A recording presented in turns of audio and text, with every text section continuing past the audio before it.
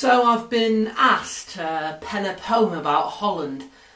Yeah, I know it's about the Netherlands, but I'm a foreigner and really we don't care that there's 12 provinces or kingdoms or whatever they are. As long as we can get our way with your women in their Netherlands, we'll be okay. And we'll pay to fulfill our carnal desires with the ladies in red and smoke a spliff with you. Stop! We can't now as the law's changed, and help you forget that you're living in the middle of the sea, built on the backs of colonial industry that you've cleverly misdirected onto British sensibilities as you know how to be really, really, really friendly. Seriously, I've never seen an angry Dutchman.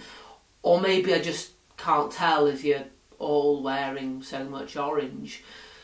Why did I decide to end the line with the word orange? Ah yes, it must be the weed. Or the cheese. Or the way in which no one knows which side of the fence you'll go. Basically, I don't know anything. It's all double Dutch to me.